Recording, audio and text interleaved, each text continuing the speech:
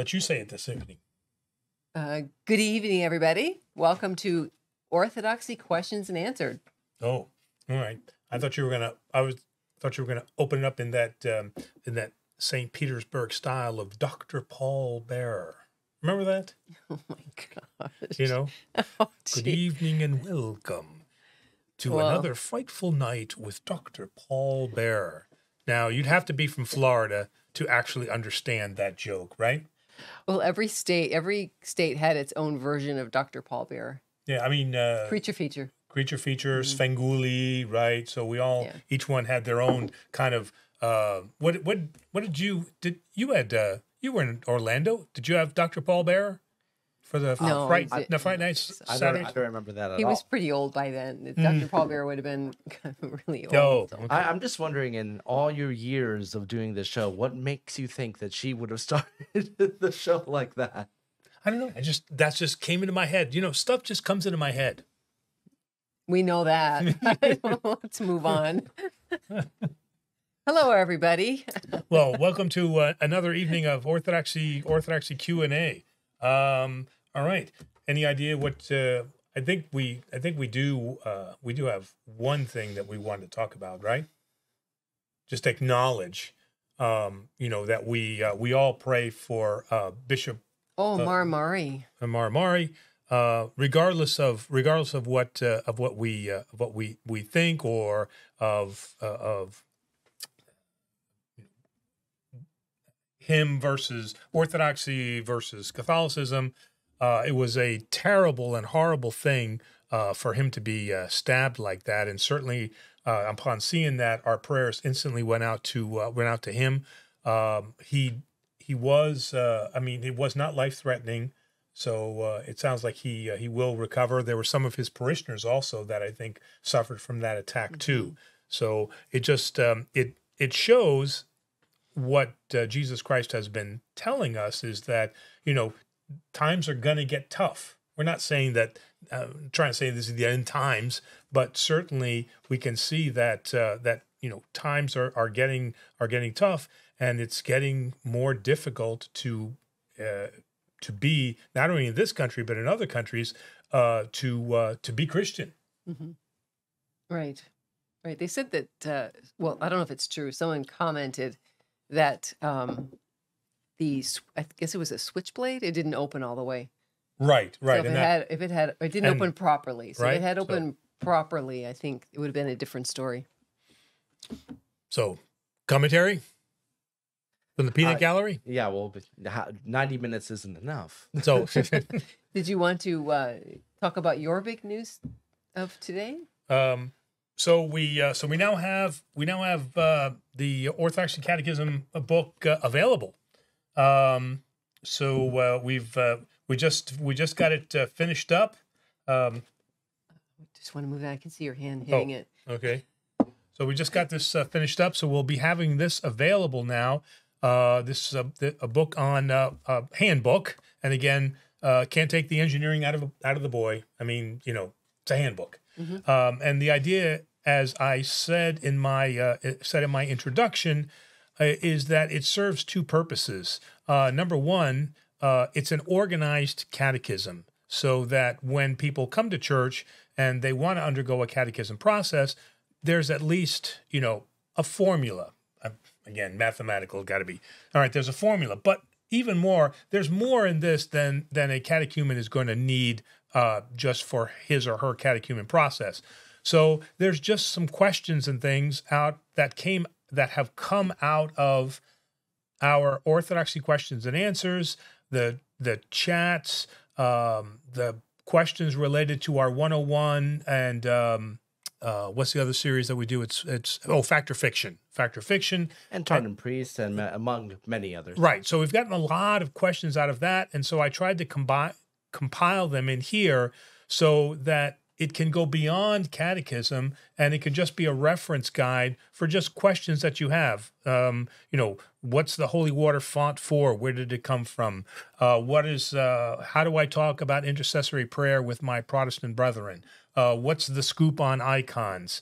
Do we have to bless the home every year? So just a series of questions, kind of in the vein. You haven't even gotten a question, and you're already standing up. Maybe we need a bell sound every time he stands up, or a squeaky spring or something. I can make arrangements.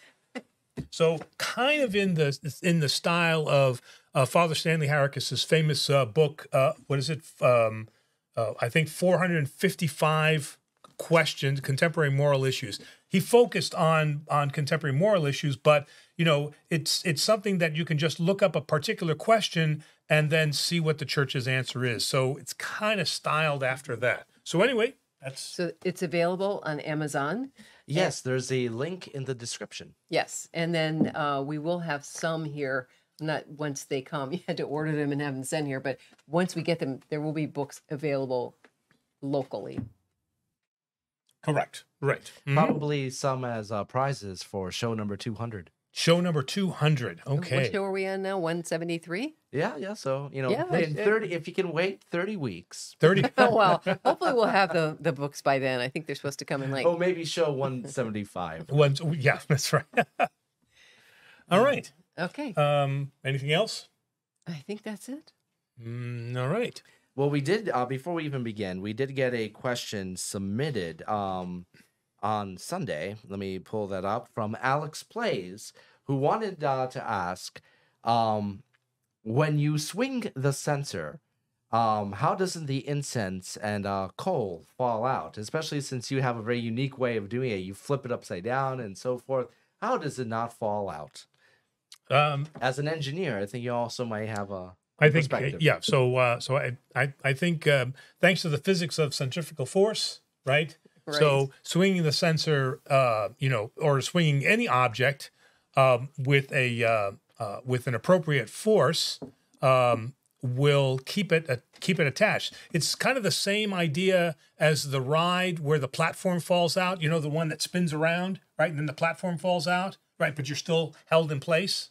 What is that called? Population control? I The wrote that one. gravitron, you mean? Is that what that Like thing was the called? gravitron? And then it goes up and down too. It spins around in a circle. You've It's a seen big it at the amusement it's a big parks. circle and it goes fast. Fast, right? But then the gravitron. bottom falls out. I've never seen the bottom fall out. Oh, yeah. We're veering off Oh, course here. okay. All right. Okay.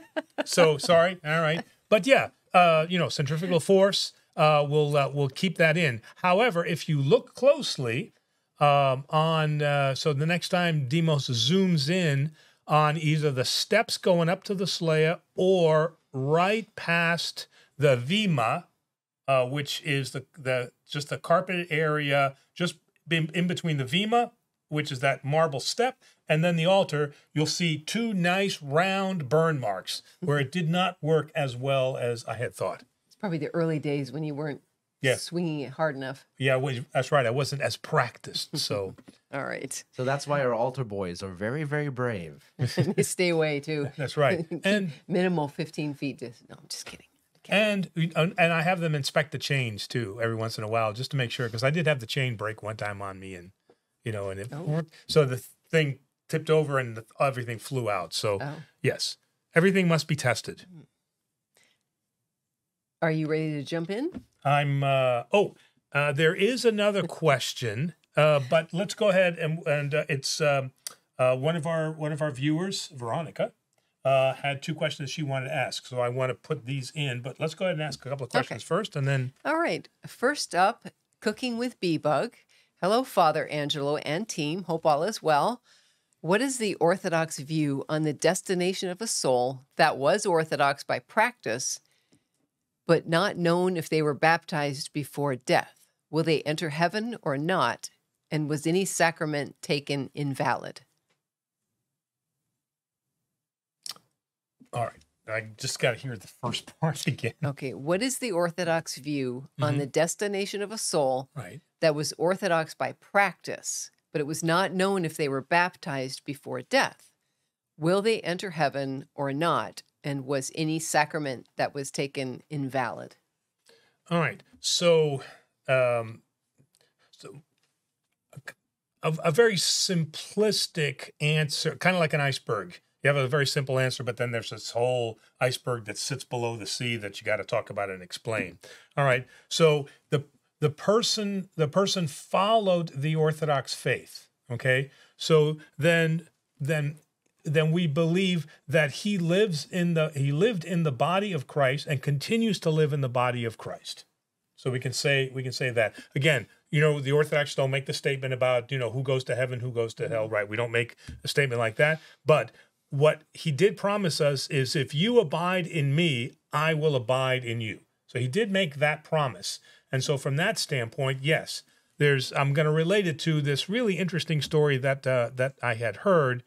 And I'm trying to remember now how it goes, but it focused on this one gentleman who really didn't know the actual prayers, so he kind of prayed whatever he thought, And then the question was, he's not praying the right prayer. He's not saying it right.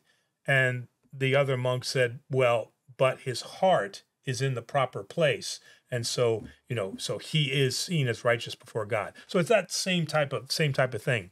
Okay, so the Orthodox Church says that yes, the practice of the Orthodox Church is baptism. All right, but we understand that sometimes things happen, and people can pass away before the actual sacrament has been administered. So we don't make the statement to say, well, that person is automatically excluded, but we look at the life that they led, that they have led. And so from that, we can say that certainly God will show mercy on them and recognize the life that they had. That as St. James says, show me works, right? Without works, your faith is dead. And he doesn't mean works of the law, obviously, but he means those acts of charity that Jesus has commanded us to do. Okay. All right. I'll come back to the cooking's next. Oh yeah, questions. He was supposed to be telling me what cooking he does. Or she. Do we know if it's he or she? We don't know who that is. Well, their second question is technically from their dad. So, oh, okay. So technically, it's a separate question. Okay. Technically. All righty.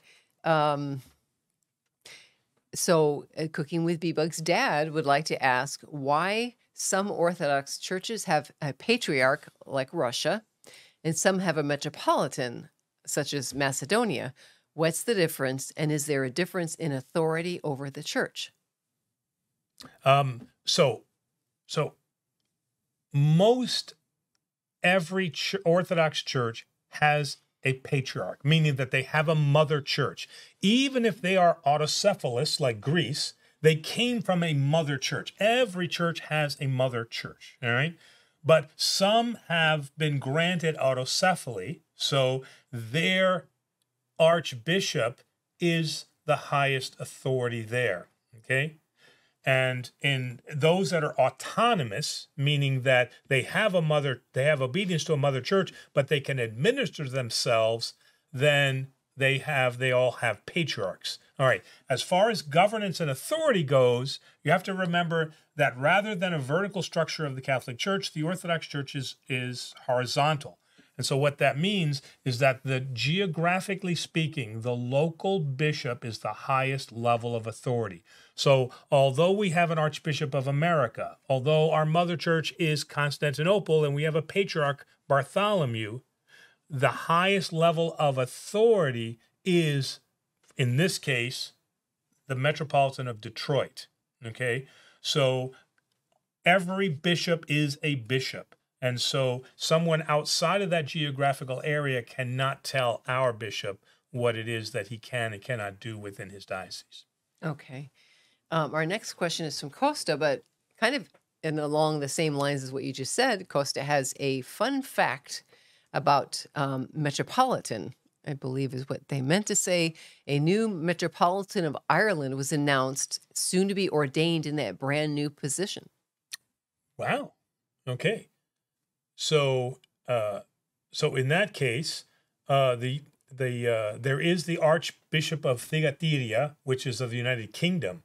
So I'm wondering then, did he say bishop, not archbishop, right? Just said metropolitan. Oh, metropolitan. So under that archbishop then, and when I say under, again, we're understanding kind of what I mean, is then just like we have a bishop of Detroit, of Atlanta, then now he has probably, there is a bishop of Ireland. I wonder if there's a bishop of Scotland. Metropolitan. A metropolitan, sorry, metropolitan. Okay. I don't know. I guess we'll find out. So, Well, congratulations. So Costa asks, regarding confession, who can hear a confession? A priest, a monk? Can an abbess hear a confession? So because it is a sacrament, typically the confession will be heard by either a priest or a bishop. All right.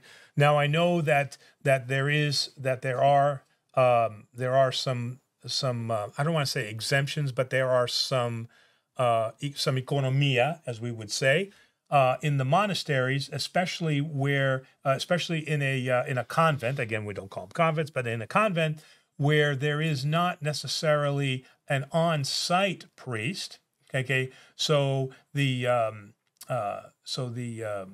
Mother Superior or the abbess, can hear confessions, but it's the priest that has to come in and grant the absolution. So the sacrament of absolution can only be granted by the bishop or the priest.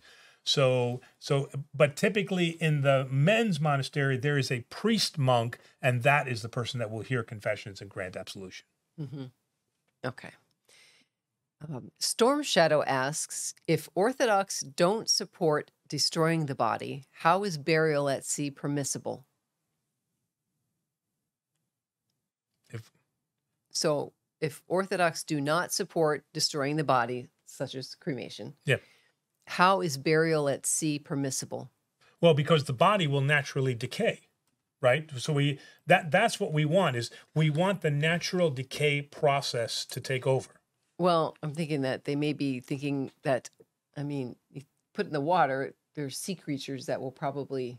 we'll eat it. Yeah. Yeah, but if you put it underground, don't the worms eat it? Right. And so forth. Well, that's true. Yeah, Yes. so- And they usually wrap, well, I guess the wrapping may not stay on, but usually they're wrapped. So, but it is a natural way. It's right. There's a natural process of decay. There's nothing we can do to stop insects, and other creatures from what I want to say, from destroying the body. But it's not done in the destructive, purposeful manner that it was done in the Bible, where they cast it out for it to be meat and food for the wild animals. That was done on purpose. When we bury somebody at sea, we're not making them shark bait. Like you said, they're being wrapped. The body's treated with respect, but it will undergo the natural decay process. okay. Let's see. Our next one is from Sonia Rizkala, I believe. What does it mean to commune with God? So we're really getting to the idea of theosis. We're getting to the core of theosis, and the idea is that, and this is really where Saint Gregor of Palamas took our theology, or again, remember, the Holy Fathers did not create new theology. They did not evolve theology. The theology was always there. What they did was help to uncover it, to reveal what is the mystery behind it. Okay, not the total mystery, but the mystery. And what did he say? He said that prayer and contemplation and ascesis, which means ascetical exercise, provides us the opportunity to participate in God's energies, but not his essence. So that we, in our highest state, which is what the monks achieve, is that we can participate in that uncreated light that was seen at the Transfiguration on Mount Tabor. So that's what we can participate in. But that's a very, very long road. to be able to do that. And that's done through the monastic efforts of prayer, fasting, and contemplation, and discrimination. Discrimination in a good sense. Oh, I was going to say discrimination. What does that mean? Okay. Discernment would be the better way. Oh, okay. Discriminating between the voices that you hear. All right. That makes sense. Manos says, "Hi, Father. My name is Manos. I was baptized Greek Orthodox. However, I made a mistake to be a born-again Christian, and I was baptized into another faith. I now want to revoke the baptism and come back to Orthodoxy. Can you please inform me what needs to be done?"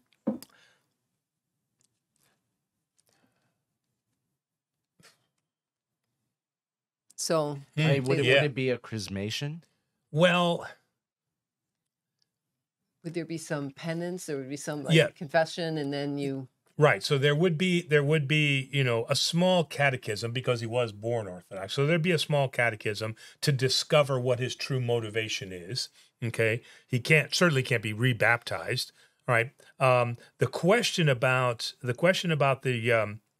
see, this is a difficult question. If he was baptized as a young child, then he was more than likely chrismated. Okay. So that process happens once.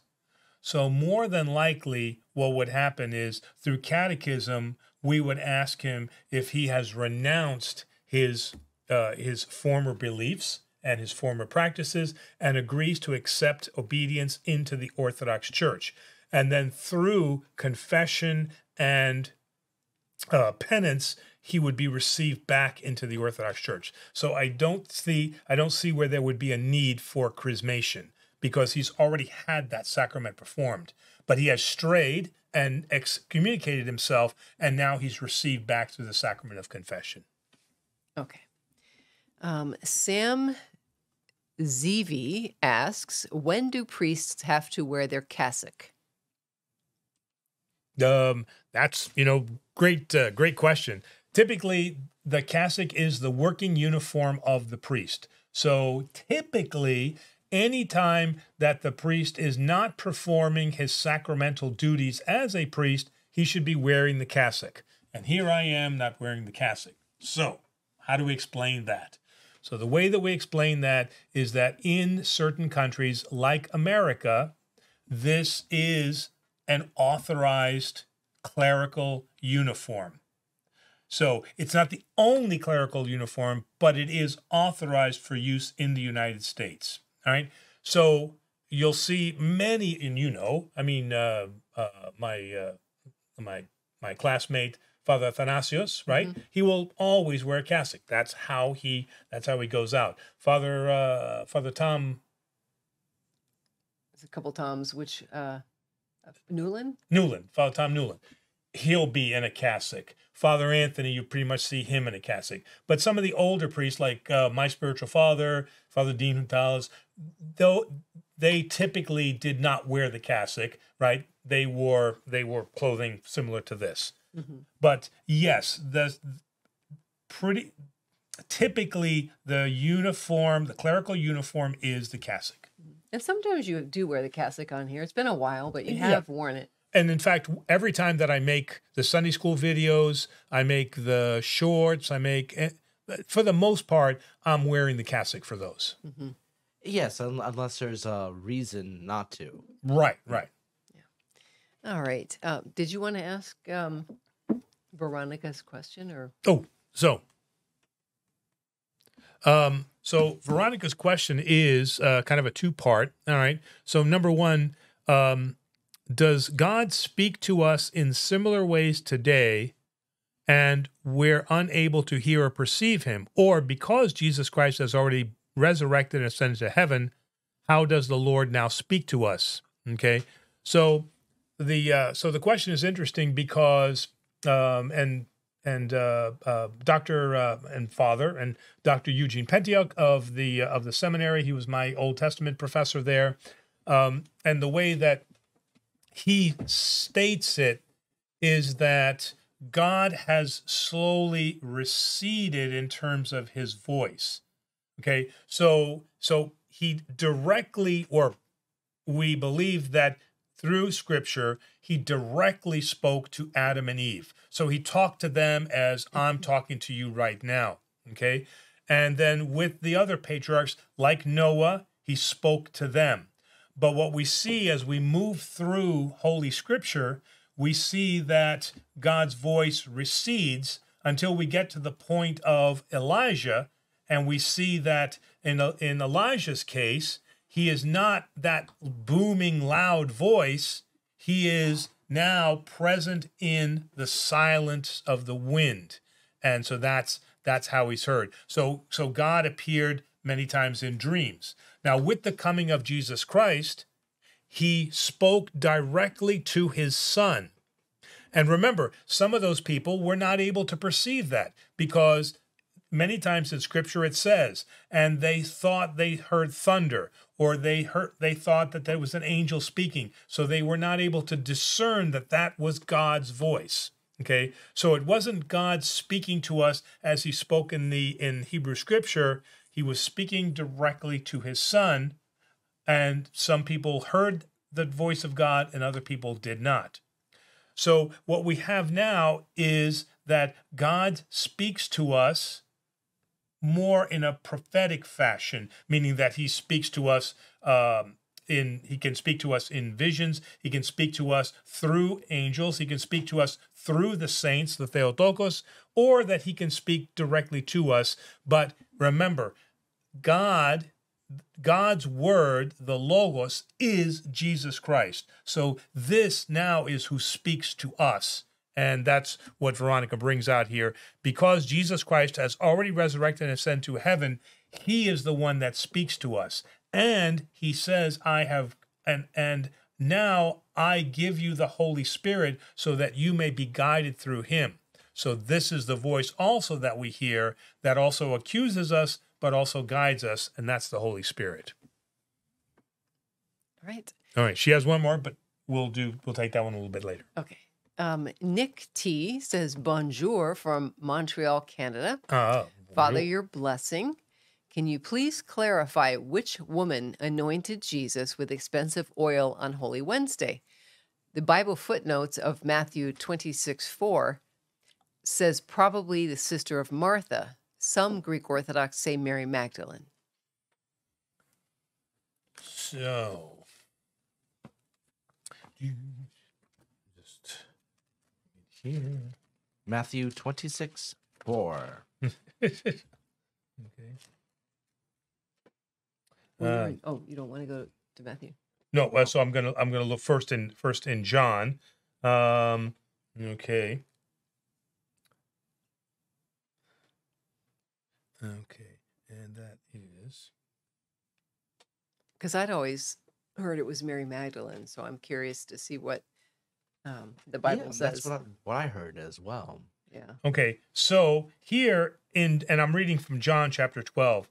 Then 6 days before the Passover, Jesus came to Bethany, where Lazarus, who was dead, of whom he had raised from the dead, and there they made him a supper. Martha served, and then Mary took a pound of costly ointment. This makes us think it's the Martha and Mary of, do you not know that only one thing is needful? This is a different Mary. Now we go to Matthew.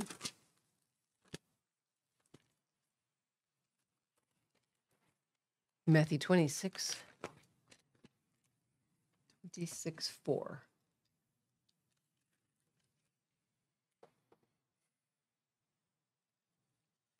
(26:3). Okay.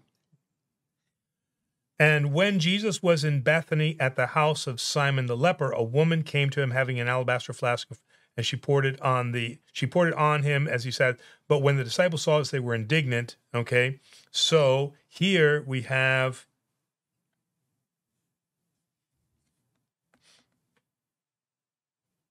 You're keeping us in suspense. Okay. All right.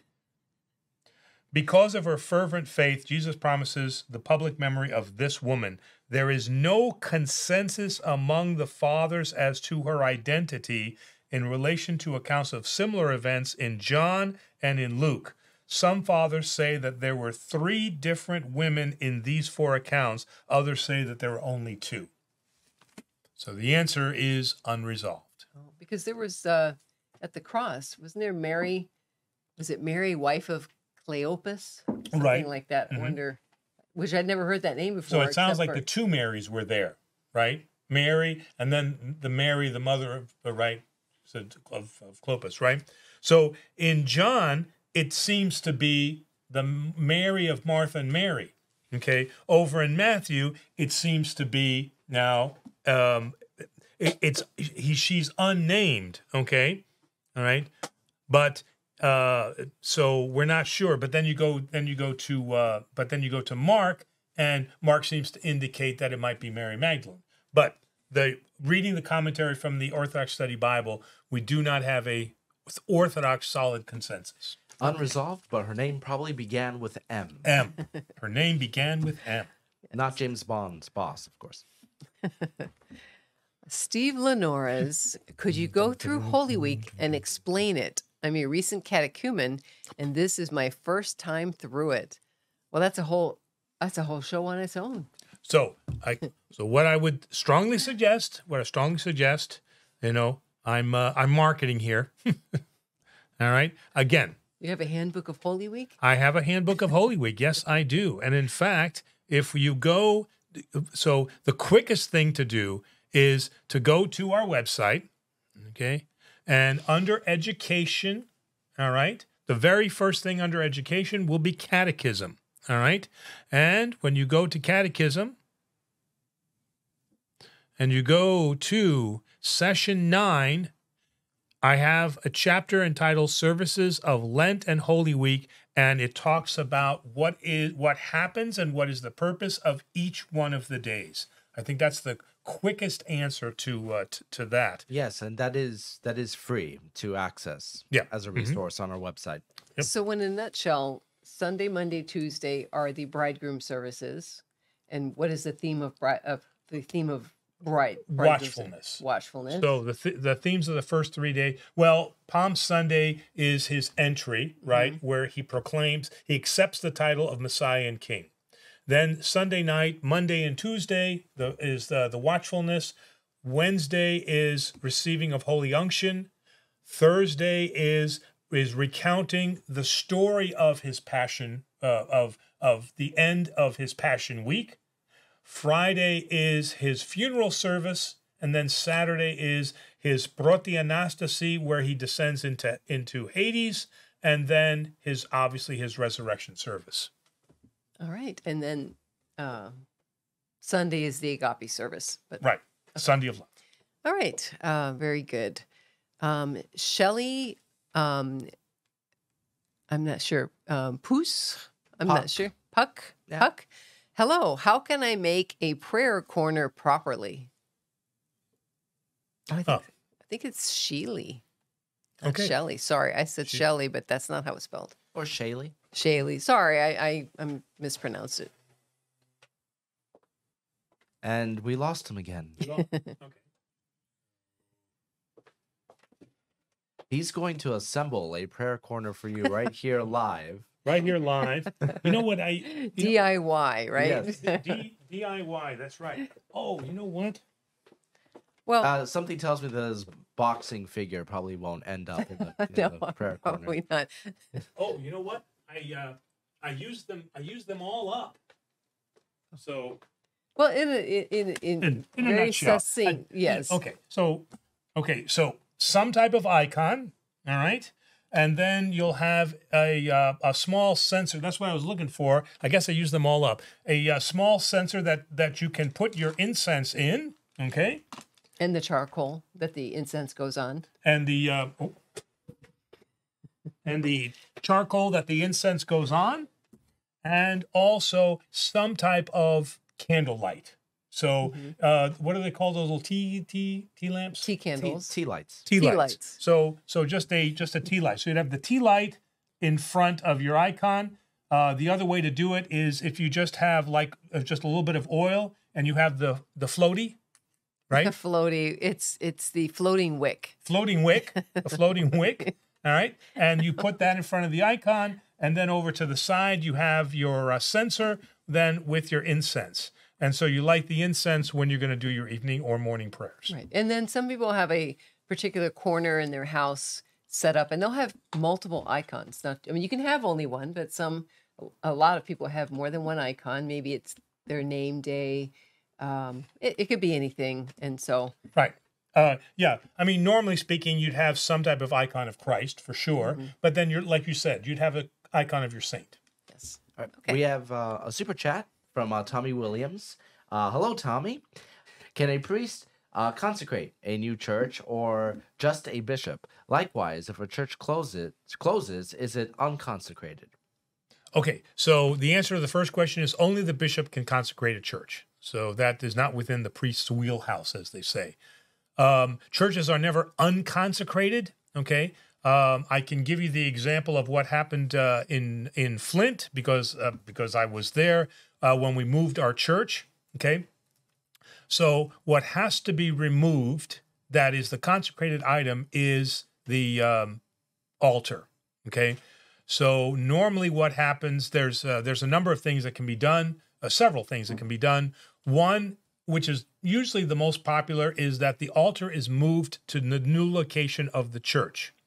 The second thing is because we ended up having a new altar made, then the altar is buried where it stands. So in our case, the nearby hospital bought our property, and so the church was demolished, the building was demolished, and then the altar was buried in the ground. All right. So in that case, the church is not unconsecrated, and what is consecrated is the altar itself. All right. So also all the rubble of the church was then removed. Some of it we used to help decorate the new church, and then when we moved into our new church, we had that church then consecrated. All righty. Our next, a comment, Ayesma Kidiyu says, hello, everybody. Hope you're all having a wonderful day. You too. Followed by sudden death. Okay.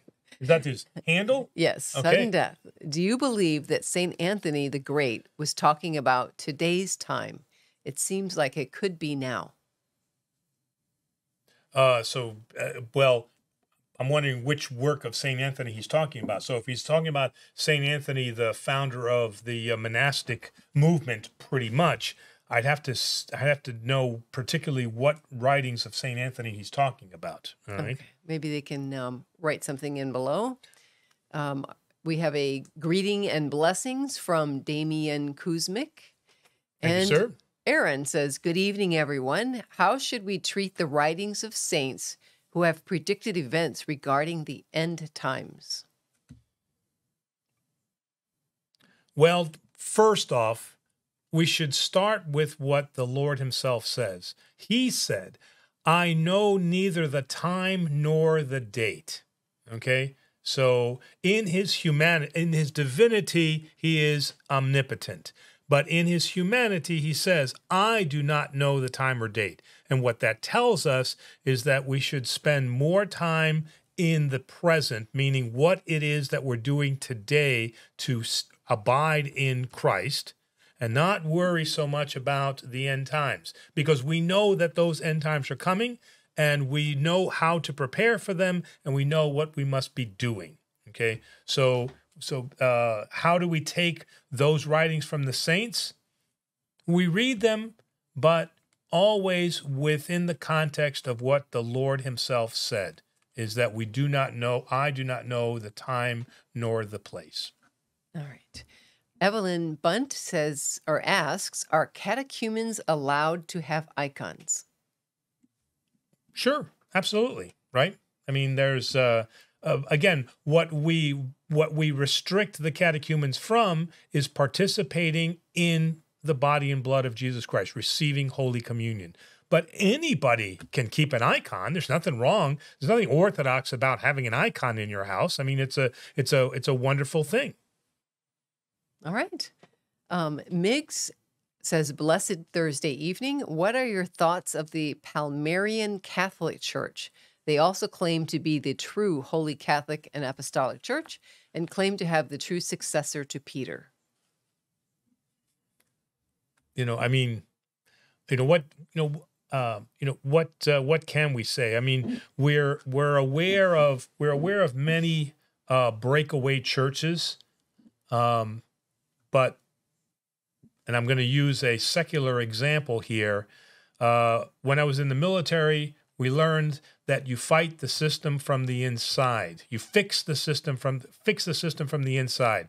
You don't break away from it and start something new. Okay, so our answer to that would be, we know what Christ established on earth. He established his earthly church, and he gave that to his apostles, and his apostles carried that forward, and they then made sure that the church continued.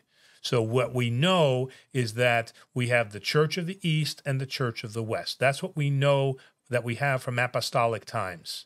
And that's what remains constant. Oh, real quick, Diane says that she's enjoying our YouTube shorts. They typically come out every Wednesday. No. We really thank you for the feedback, and I think we shot another 5 today. They'll be coming out soon. And prayers for Ted because he has gout.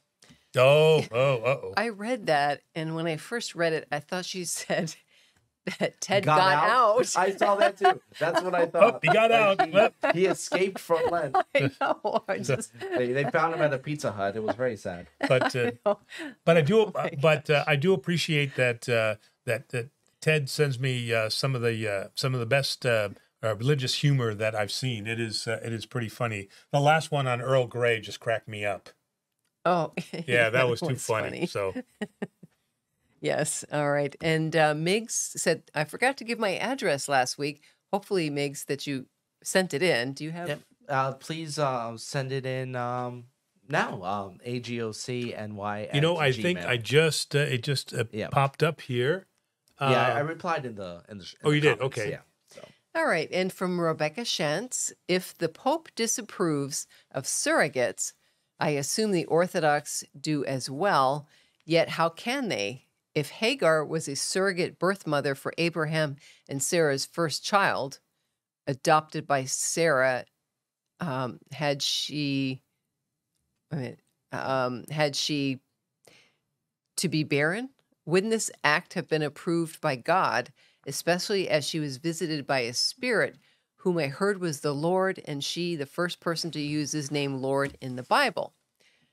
And then she saw the story on YouTube of Hagar. No. And I didn't know that Hagar was considered a surrogate mother, though. I thought she was just the mother. She's the concubine, I guess. Was that the term? Well, okay, and just give me one second here. I will stand by. Right. Stand by. Any other comments while he's looking up? Yes, Ruffle Steaks is asking, is the book available now? Yes, it is. If you actually do a search on Amazon for Maggos under books, it pops up. Either that or our magic trick book. It's gonna be one or the other.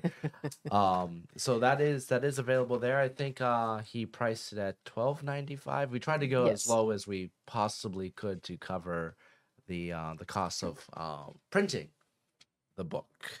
Yes. I love it when we get Old Testament questions because it's the only time that you will see that he struggles to try to find the exact verse. Earlier, you pull up John, you immediately there's the woman with the anointing the oil. You knew exactly where to look.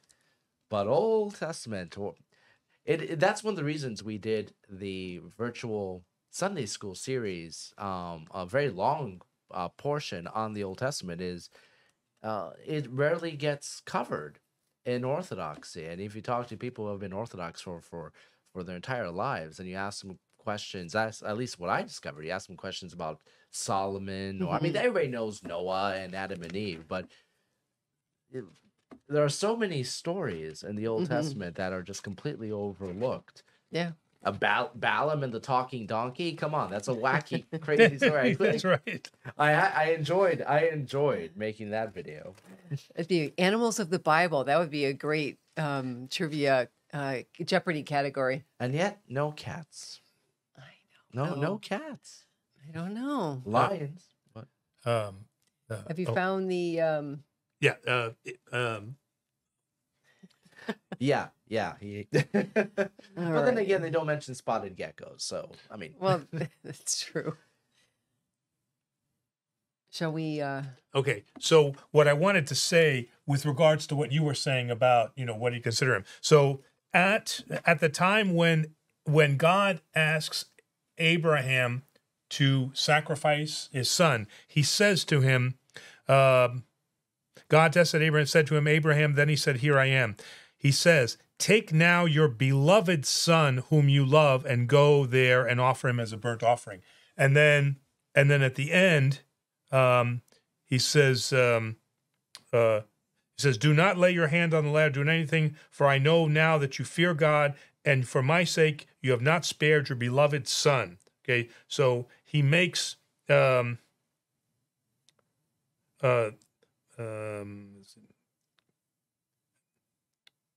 concerning his he is teaching Abraham concerning his eternal birth himself. So here we're pointing to the fact that was considered Abraham's son. So when you say he wasn't really a surrogate, he wasn't looking for another son, then they don't consider. Yes, he was fathered by Abraham, but Jesus.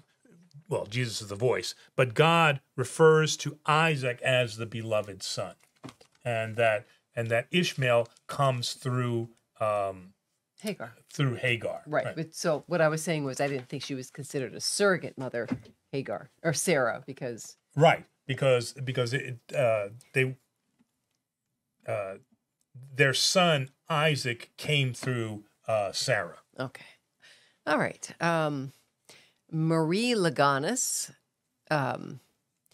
jointly Orthodox and Catholic should have aimed to assist the Palestinians suffering for decades in Jesus' birthplace. So I guess that's more of a statement. statement. There was one from Aya's mom. Oh, did I miss one? I got it. So I'm trying to begin my conversion to Orthodoxy. Would it be better to call the priest ahead of time or just show up on Sunday? God bless. Probably those of you, not probably, but those of you who have been listening to my show for any length of time knows that answer A is the correct answer. To call ahead? Yes. Okay. All right. It's always good to give the priest a heads up. Hello, I have a question of the title father. For example, many Protestants don't tolerate people calling the pastor father. What is your argument against that? So the way I'd start that is, I like to go back to the Orthodox Study Bible because it provides a very succinct answer to these questions. So what he's talking about is Matthew 23 and verse 9, where he says, do not call anyone on earth your father, for one is your father, he who is in heaven. Okay? But if we look back, right, if we go back, what we see is he's talking about the Pharisees, because he says, then Jesus spoke to the multitudes and his disciples, saying, the scribes and the Pharisees who sit in Moses' seat, therefore, whatever they tell you to observe, that they observe and do, but do not do according to their works. Okay, for they bind heavy burdens. So he's talking about, in that case, he's talking about them as fathers and teachers. So we have to understand the context. So he's not just outright saying, don't call anybody father, because if we go back to Luke, we look in Luke 16:24, we see Lazarus and the rich man, and he cries out, Father Abraham, have mercy on them. So we see somebody calling him father, all right? But when we read in the Orthodox study notes, it says, Christ's warning against calling hypocrites fathers and teachers is not an absolute prohibition, all right? For this term applied to many people in the times of the Old and New Testament, all right? Since the early days of the church, bishops and presbyters have been called father, not because they take the place of God, but because of their fatherly care for their flocks, leading people to God and exercising fatherly authority within the community. And didn't St. Paul himself use the term father? I'm your spiritual father. He did, and a couple of times, like in Colossians and in Corinthians, he talks about actual fathers, how you raised children. So that's why I kind of was staying away from that one a little bit. But yes, he does. All right. Then Marie Laganis, Muslim and Jewish religious leaders have more authority in Canada. Our Christian leaders allow Christian mockery. Why isn't Christianity challenging our government from making it more difficult? I'm not sure if that's in Canada or here. Well, Canada or here, it doesn't really make a difference. The answer is yes. We should, as a church, just as the early patriarchs of the church challenged the emperors. It is our job as the church, as the guardian of the truth, to fight back against what we see that is not scripturally based or is not within the teachings of the Orthodox Church. So the answer is yes, we should be fighting back. So, and one of the things we definitely should be fighting back on is, what's going to happen with the next pandemic in terms of what is the church going to say? And by that, I'm not making an argument here about disobeying the law, but the churches do provide a place of sanctity, and they do provide a therapeutic and spiritual cure for the loneliness that we've seen that has come out of this first pandemic. Mm-hmm. Yes. We got a $20 super chat from Gus, and he has a question. My Catholic friend sitting here with me wants to know how close to the end of times, the rapture. I guess how close we are to the end of times or the rapture. And I guess since the word rapture is mentioned, and that's a Catholic belief, does the Orthodox believe in the rapture? It's also a Protestant belief, the rapture. Again, I'm gonna have to go with Jesus's words here, which is always a safe bet, right? Well, yes. Right. Which is, I neither know the time nor the place. All right. So again, we're spending idle time, and I think wasteful time worrying about when rapture is coming. Jesus Christ tells us, I will come like a thief in the night, so be prepared. And he gives us that wonderful parable about the rich man who wanted to build, right? He says, oh, look what I'm going to build, and he's thinking about what he's going to do in the future. And what Jesus tells him in the parable is, tonight your soul is being asked for. So we need to focus on today and not calculating what's going to happen in the future. I mean, every single generation thinks it's the end time. It's the end time. But what about the rapture? The rapture is that the one where they're all being called up into heaven and meet the Lord in the air? The Christians rise, and all that are left behind are the non-Christians. No, so we don't have a belief in the rapture.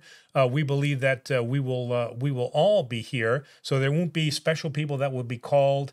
Again, we as far as being all meet Jesus in the clouds in the air. Again, we can't take everything literally in the Bible. All right. So we know that there will be difficult times ahead. We know that, but we don't believe that there will be a special sparing of people so that others are left behind. Mm-hmm. All right, we have real quick 3 consecutive questions from 49K. That since we're in the recording phase of tonight's episode because of the internet situation, let's just jump real quick, lightning round. Do I need godparents? We all need sponsors. We all need teachers. So even if we don't call them godparents, we need sponsors, those who will instruct us and guide us in the faith. Do you know anyone who became a priest without a degree?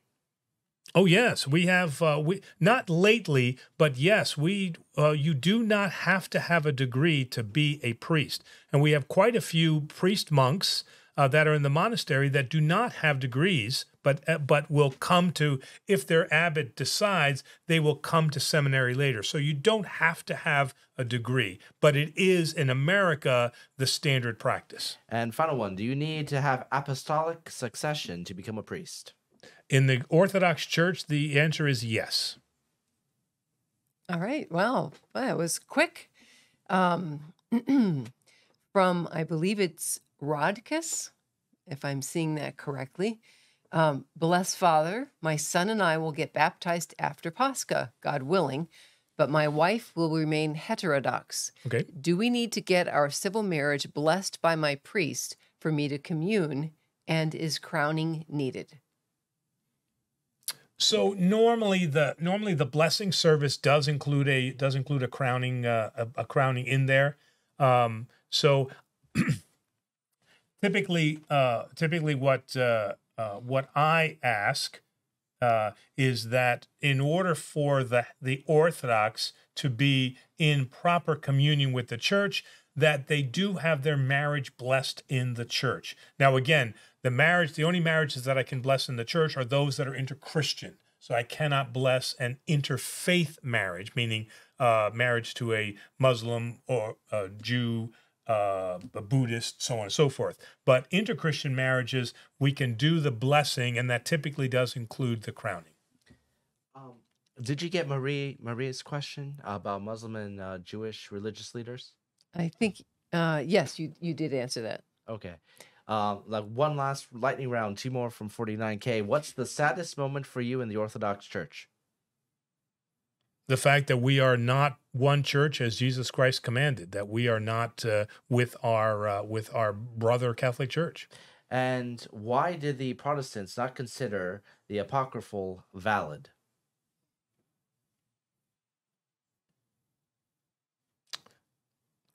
So for mostly the same reason that we consider books to be apocryphal, we could not validate or verify their source, meaning that who wrote it, and is it essential for salvation? And that second part, is it essential for salvation, is where we tend to differ with the Protestant Church, because there are many capital T traditions that our church has, like memorial prayers for the dead, and we find those in the apocryphal scriptures. Also, in the apocryphal scriptures, we find many cases where we see Christ prefigured in those Old Testament writings. Okay. From Zach Cooney, what is the Orthodox position on LGBTQ?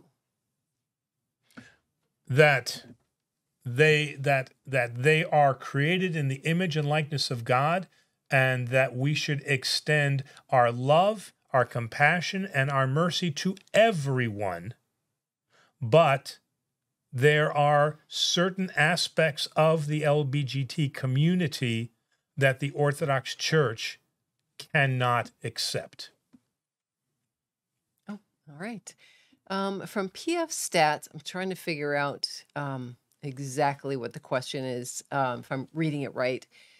Some Russians venerate Stalin, says to have an icon. I don't know if it means with an icon, since he helped to martyr 10 million Orthodox. Some say it's a good thing. Most don't benefit from orthodoxy in life, so were they right to perish? And no, we are not. We are not. Evil is not called into the world to give us the opportunity to martyr ourselves.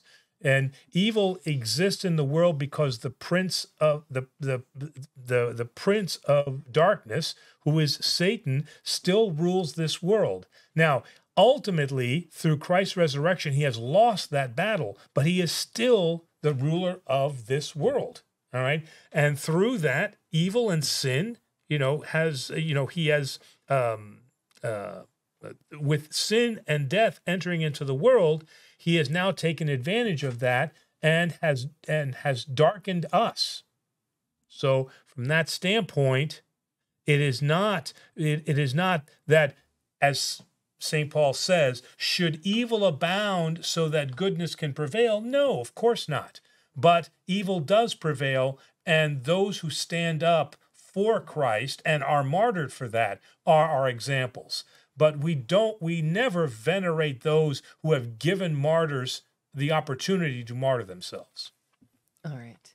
The next one's an interesting one from W.S. In 1790, a Greek married George Washington's wife's daughter, and the priest from Greece gave him a note to give to a Protestant priest to get communion in a Protestant church, since there was no Orthodox church? Question mark. So when was the first Orthodox church here? Is that Louisiana? Was that the first one? Well, technically, the first one was in Florida, but it was it quickly. I think they all died. But the first parish that is continuous up on today was in Louisiana. Correct. And was that post 1790? So is that true that there was a? Well, I know that I don't know that particular story, but I do know that one of the founding fathers had related the story of attending an Orthodox baptism. But that happened in the 1800s. Oh, so have you ever heard this? That George Washington's stepdaughter married a Greek? No, I had not heard that. I guess it was the stepdaughter. I don't think he had. It seems that it would have been after 1790. Of course, if you ignore the fact that in 1741, the Divine Liturgy apparently was celebrated on a Russian ship off the coast of Alaska. But, that's where you go from Alaska to Florida, one end to the other. New Smyrna Beach in 1767. But I guess the question seems to be the key point of this question is that the priest from Greece gave a permission for a Protestant to a Protestant priest to get to administer communion. To administer communion. That's I'd like to kind of maybe read a little bit more about that. That's an interesting. Has there been any other case where something like that has been accepted? Not that I'm aware of for communion. I mean, I know that that our bishop has granted me permission that if somebody dies, in a town that there is no Orthodox church, that I have been able to conduct the funeral service in a Protestant church, typically. All right, but no, I do not know of any cases today where the Protestant minister is administering communion. We'll look into George Washington for next week. All right. Carol Weaver asks, is cremation permissible? I did not think it was, but maybe I'm wrong. No, it is not permissible. On our website, under Education Catechism, in the last session 10, I believe, 10 or 9, it says end of life decisions, and in there I have an article on why we do not accept cremation. Okay. And furthermore, we have a couple of videos on our website on YouTube about that. We do have that on our website too. 49K, have you personally performed an exorcism?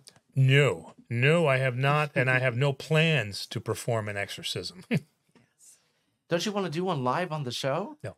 Come on. Oh, that would get the numbers. that I wouldn't believe a second of it. If you ever see an exorcism on anyone's live stream, it's not real. And I would be too afraid. Anybody should be too afraid to do one. Oh yeah, absolutely. Oh my goodness. All right. Marie Laganas, my relatives in Athens inform me they no longer teach religion in elementary schools for equality. I thought the Greek majority was Orthodox Christianity. Is that true? They no longer teach religion? I think that I did hear that they have separated that out and they're becoming more American in that sense that they do not teach religion. I thought when they joined the European Union, that was the first thing that popped in my head. That's the first that's going to go. Right? Is Yes. that acceptance of separation of church I and state? am not surprised. PF stats. Some Orthodox say a person will be judged by if they meant well than doing well. Is that true? Since isn't the road to hell paved with good intentions? That's again, that's exactly the saying. So you are not judged on what you thought you should do. You are judged on what it is that you eventually did. And we have those words clearly in Judgment Sunday, where he says, if you did not do them to the least of them, then you did not do it unto me. And if you did it to the least of them, then you also did it unto me. So he's very clear on that. Jesus is. All right. From Nancy. My husband and I just read the book of Tobit for the first time. We were both raised Protestant before joining an Orthodox church, recently joining. I understand why Sarah's first 7 husbands died, but I would be curious about any theories as to why there were 7. I understand that she was a beautiful heiress, but one would think that after the first 2 or 3 deaths, her phone would never ring again. So, and it's been a while since I've read the book of Tobit, but when they say the wives, talking about they're talking about the wife there, huh? All right. Well, she lost 7 husbands, but she's like, the question is why, why there were 7, and isn't 7 one of the key numbers that is found very, very often in the Bible? Isn't there a significance? Yes, there's to a the number there's 7? a significance to there's significance to 7. Yes, 566. I'm just kind of curious here. 5.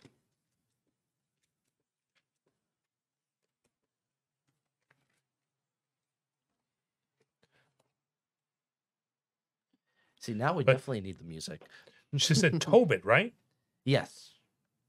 Father sends his only son into the world, he may find a bride and save her and bring her back, rejoining the sin. But from my understanding, numbers isn't 7 a one of the holy numbers? Something it means Isn't it something about being complete. No, the the completion perfect is 8. Isn't it like the perfect number? Because there were 7 jars at the wedding of Cana, right? Right, but I thought the completion is 8. That's the 8th day is when everything is reconciled back to God. I just looked it up and they say that 7 is complete. So I wonder if that's an Orthodox thing, that our perspective is 8 is the completeness. Yeah, because that Sunday, the resurrection day, is the 8th day. It's when God's will has been fulfilled. I just know that the answer definitely isn't because there are 7 Harry Potter books. There we go. But that's it. That's interesting about the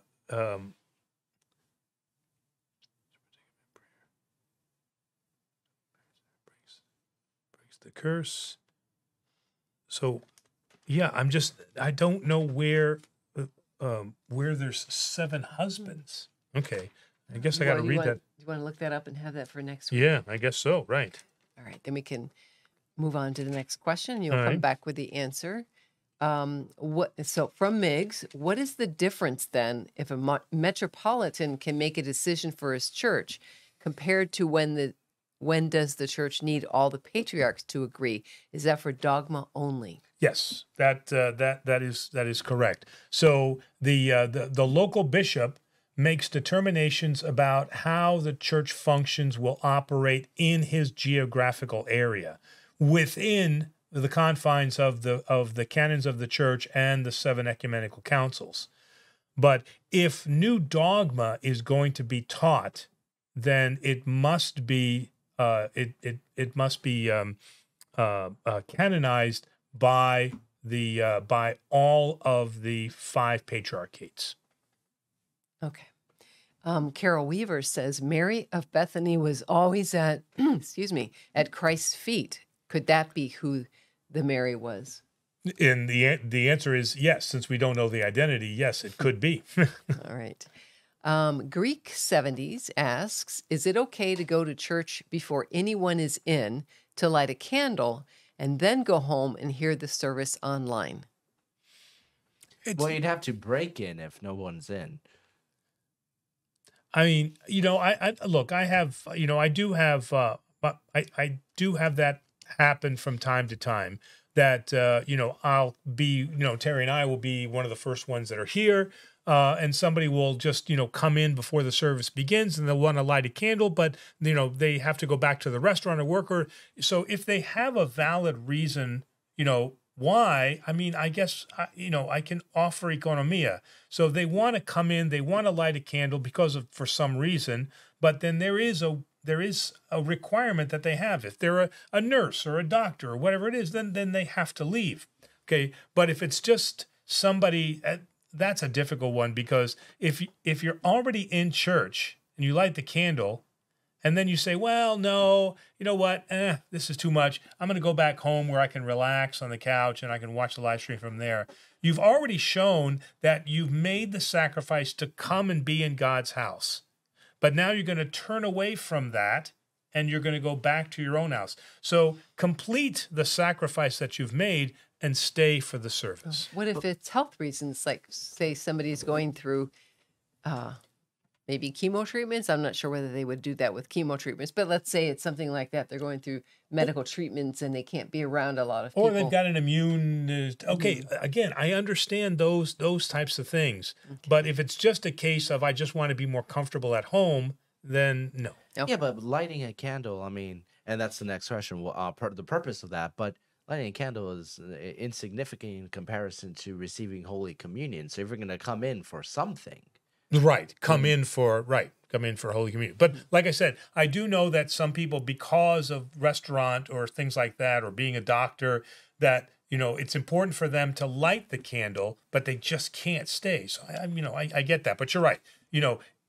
Lighting a candle in no way compares with receiving the body and blood of Jesus Christ.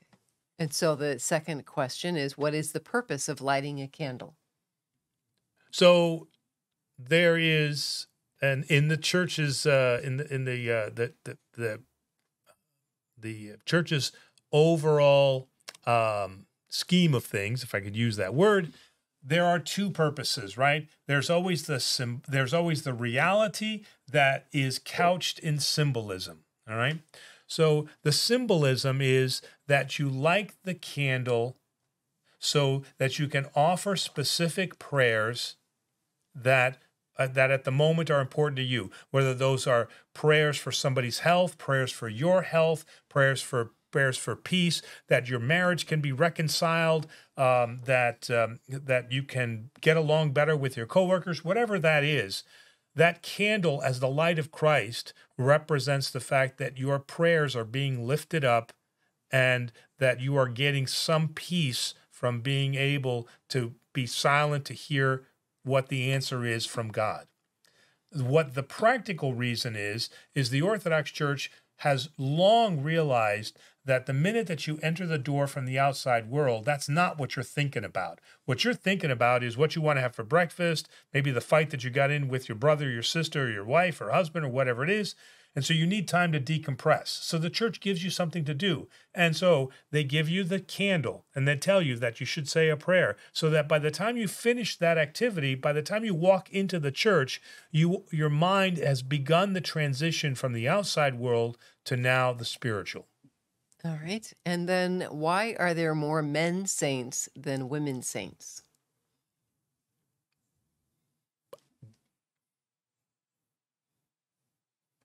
I don't know. Were there more men at that time? I don't know about that. I don't know. Definitely cultural position and geography has a lot to do with that. I mean, and because I certainly don't want to use the idea of sexism that, well, the Orthodox Church only thought that men could be saints, and that's nothing further from the truth. Because from the beginning of Christ's ministry, women have always been present. So we can't say that, well, we're a hierarchical, we're a patriarchal church, and so I mean, look women, at all the Marys right? that we Look, listed out in this look at all episode. the look at all the right. So you know what? I don't know what the count is. Men versus women. I don't know what that's an interesting idea. Is what is the count of men versus women saints? And there could be a lot of women saints that we're not remembering anymore. Could be they've perhaps faded. So we'll have to look that up. That's a good homework assignment. All right. From Sky's the Limit, what are your thoughts on it's HOCNA churches? Would it be Holy Orthodox Church? North America? I don't know what that is. HOCNA. It's the Holy Orthodox Church in North America.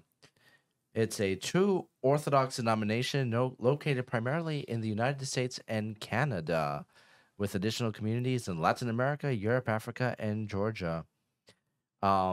This question if you didn't know off the top of your head, I believe this question will require a little bit more research. So sky's the limit. We'll get back to you next week because we have a lot more questions, and due to the fact that we lost the internet tonight, we're gonna try to get through all of them. Ooh, geez. All right. From Marcello, what should we do to receive the blessing to be able to commune? I have heard we need to have a confession, but I'm scared that I will be judged by the priest and the priest exposing my confession. We have a short coming out next week, just about that. Funny enough. So, look, I can understand the practicality of your reasoning. Okay, it is a very difficult thing. It's a very, very difficult thing to expose yourself in that way, to stand, figuratively naked before somebody else, confessing your sins. Okay, so my answer to that is get to know the priest. All right, so that you can establish a relation. You don't have to start your relationship with the priest with confession. All right, so what you have to get to know is how is this priest treating his parishioners? Does he treat them with compassion? Is he a very harsh judge? Does he have experience in how to handle confessions? How does he react in the community, and what is his personality there? So one, you have to get to know him as a person. The next thing is that he has to get to know you as a person so that he can have some context behind what it is that you're saying to him.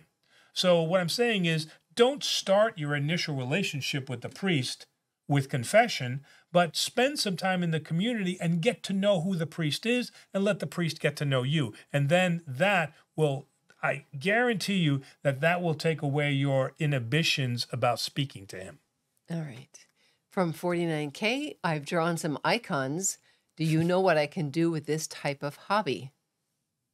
Yes, that's a beautiful and a grace-filled hobby to have. And you can turn that. I don't want to say turn it into a profession, and I don't want to say a hobby, but what you can turn that into is a calling. The Orthodox Church is always looking for iconographers. So what you can do is take that to the next level and maybe study in a monastery. That if you're lucky enough to have a monastery near you, you can study in a monastery. If you don't have a monastery near you, there are many Orthodox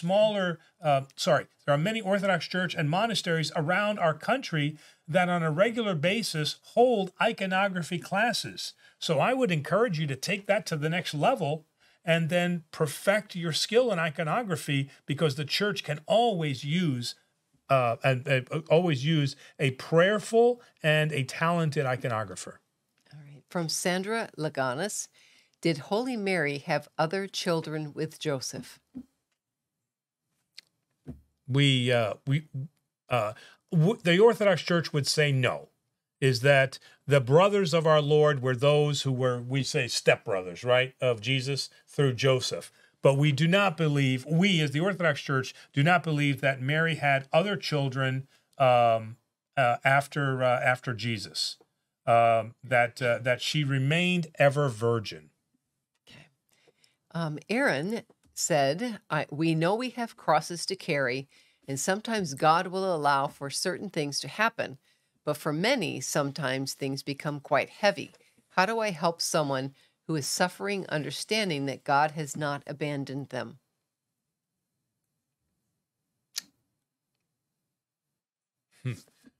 I'm taking my time here because what calls out to us in this type of depression are the words of Jesus Christ on the cross when he says, my God, why have you forsaken me?" And so that cry is that cry of humanity, because there are times when people feel that they have been forsaken. All right, but we as Orthodox never believe, and it is never our theology, that God turned his back on his son. Okay, so from that, our theology is that Christ is always with us. He says, "Know that I will be with you always until the end of the age." So if we are suffering under a burden, then there is a purpose behind that. And I don't want to say that we are being tested, because then it makes God look dispassionate. But there are trials that we will go through because we are in a sinful and a death-filled world. And through that illness and disease, we will suffer. But Christ has promised that he will be with us, and that's when we find out what our true strength is. Why? Because we discover how weak we are, but how strong we become in Jesus. I don't just say those words lightly. I say them because I have experienced them in visiting many people who have had debilitating illnesses, but have kept their faith through that illness. And many times that illness isn't lifted from them, and they carry it, but they know that Jesus Christ is there to help them through that trial, but not because God has tested them. All right. The next one is from K Did. It goes on, but I don't know how to say that. So could you all pray for me? I've had a bad flu for 4 days and haven't slept much at all. Please pray for my fast recovery, as I have been bedbound. So, and we, at this time of Great Lent, we offer that our Lord and Savior Jesus Christ, who is the true physician of our souls, guide you and strengthen you, so that you may be able to be present in his holy passion, to journey in his holy passion, and also to celebrate his resurrection. And Cooking for Bebug wants to know if you received their email regarding the prize they won last. Yes, I did. And yes, I did. And in fact, I was waiting to get a couple of the other addresses. It looks like I've got the 3 addresses right now. So I'm going to have Lena, our secretary, send that out first thing next week. Beautiful. Right. Okay. Kittimish, do you mind telling me what the Navy book is under your laptop on display? Oh, the Navy. Oh, the Navy book. It's this a book. photo album. Oh, I thought it was a naval book. We tried to make it easier for Presbyterian to be able to see the computer. Well, I discovered that I look like I'm always asleep on the camera because I'm looking down. So I was hoping that I wouldn't look quite so... Sure, don't let us bore you, Presbyterian. So it's hopefully to make it look better. I don't know if it's working, but... That's the photos from our last golf outing. Well, that would put me to sleep. Okay, from 49K, one last thing for sure this time. Why doesn't the church evangelize? Yeah, and this is very similar to a question that we had earlier, and that I have that same issue. Why doesn't our church evangelize more? I know that there's work that we're doing, okay, but we do need to have a much larger voice in terms of what's going on in the world. And again, that's not to say that we're supposed to be marching in protest or anything like that. That's not to say that. But the church does need to state her position clearly on these world issues. The history of our Orthodox Church has been, as I mentioned before, that our patriarchs always confronted the emperor when he was acting in a way that was not proper in our Christian faith. So they were always not only evangelizing, but they were always when you're what's the more proper term for when you're in somebody's face about something, confronting them or I mean, confronting. yeah, but there's a specific word for that. Not accusing, but they're holding them accountable for their actions, and so that's what the church needs to do. So many times when we've had these issues come up, we've seen the Patriarch of Jerusalem, whatever that issue is, not just the issues that we're having between the Arab-Israeli, the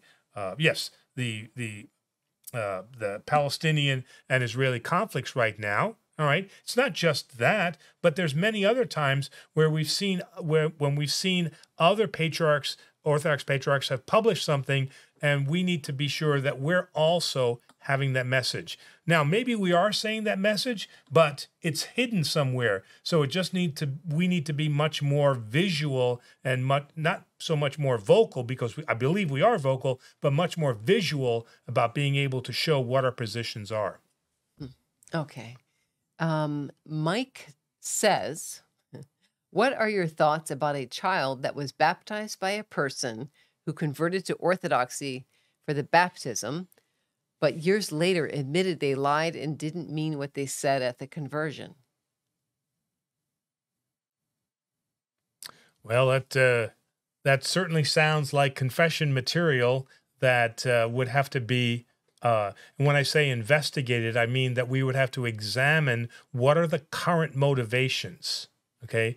So we can't what they've done, they've already done. What we have to decide now is if they are coming forward and saying, I lied under my initial chrismation or baptism or whatever it is, but now I want to repent for what I did. We have to look at where they are right now and not worry so much about what happened in the past. And that wouldn't affect the child in the case of the baptism. It's not the child. Oh, I thought it was the person was like an adult being baptized and no, said it was that. a child being baptized. I think that they mean the sponsor. Oh, the sponsor had converted that didn't really mean. Oh, yeah. But that should also be investigated. That has to be right. That has to be investigated for what is their current motivation right now. I mean, their motivation in that particular case was being the godfather, I guess, the godfather figure. Yeah, but again, we have to, and Which is missing the point. What's that? It's missing the point of being a godfather. It is, but there's a deeper issue here that, remember, in Orthodox theology, you stand before God not only for what you have done, but what you have failed to do for those who you have said are going to be under my spiritual care. So, there is a consequence to that, and it's a severe consequence because you will be judged for what it is that you failed to do. Now, maybe that you didn't believe any of those things, so you didn't really pay any attention to your godchild. You'll be judged for that. Or if you taught them heretical or erroneous things, you will be judged for that. Okay, so this is why repentance now is so important, because of what you may or may not have done to that child. All right. And this is the last question. Oh, is this the last one? Yeah. All right.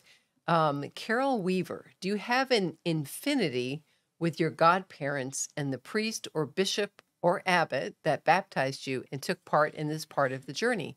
Is this a lifelong spiritual connection?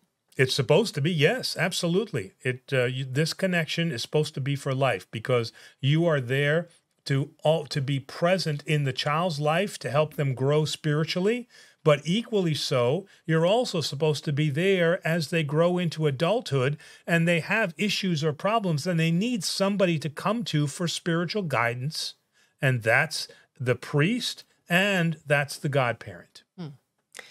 And then Carol Weaver says, I think you know you're doing the work of the Lord when Satan is upset and causes problems with technology or in other ways. Then you just stay strong and pray harder. Yeah, well, we got a lot of people were in giving us a